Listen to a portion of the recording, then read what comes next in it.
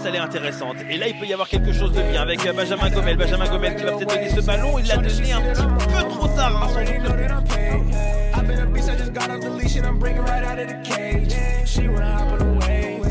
C'est l'avantage avec Halby-Toure et qui va continuer à inquiéter.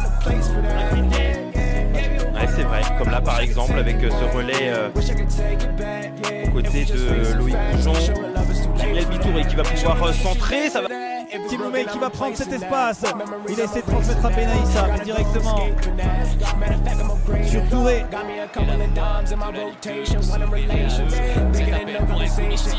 Attention, la première intervention de Touré. On va souffert lors des dernières saisons. En espérant ça qui est bien évidemment, pourquoi pas. Il peut le voir.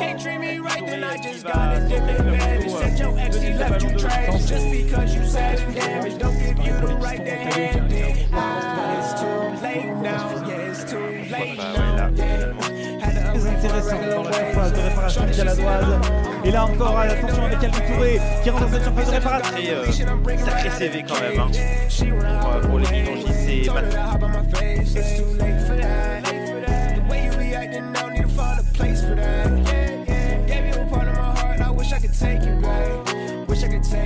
et attention, parce que là il y a une nouvelle possibilité avec Halby-Toure qui est parti sur le côté droit. Halby-Toure qui est dans la surface de réparation. Le ballon derrière avec.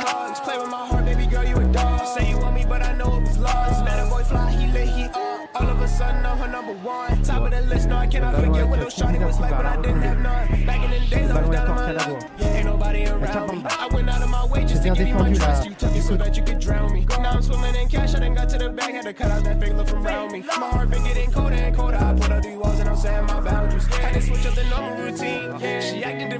Benaïssa qui récupère ce ballon. Ah, le centre de nouveau et c'est écarté par la défense orléanaise.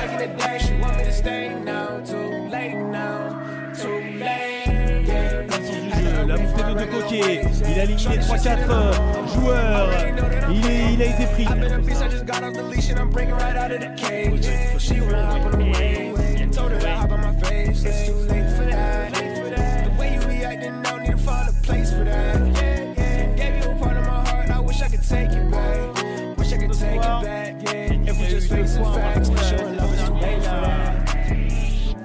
Attention Geoffrey Durban, il y a une situation avec Rémi Duterte pour Sébastien Da Silva dans la surface de réparation. L'ancien Bassier qui se met sur son pied gauche, ça va être compliqué pour centrer, se remet sur son pied droit. Ce sera un corner pour le stade.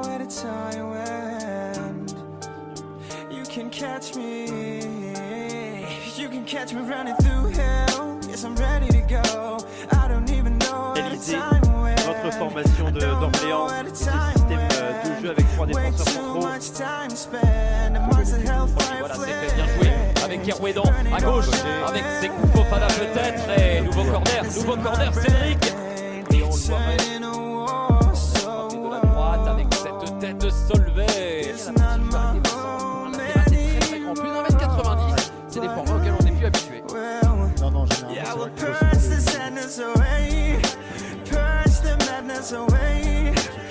Attention parce que là on a un 4 contre 4 avec ce ballon deuxième poteau. Il est un petit peu long, il a ciseau, la papisade dans la surface de réparation. Je crois que ça fait quelques années. 17, 19, 100 matchs de Ligue 2 à la GIA au stade de Reims.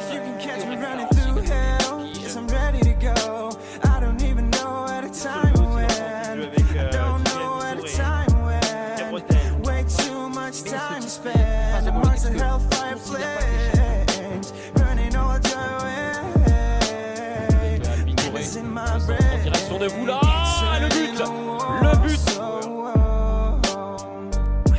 Il a tiré de la part d'Ariane Ponty, c'est bien fait. Ce corner au deuxième poteau, Halby-Toure qui a bien suivi et la défense de FC Rouen qui a été mystifiée sur ce coup de pied arrêté. L'égalisation au meilleur moment, à quelques minutes de la pause. Ça fait désormais un but partout. Et attention là-bas. But the show ain't over yet, and it's not how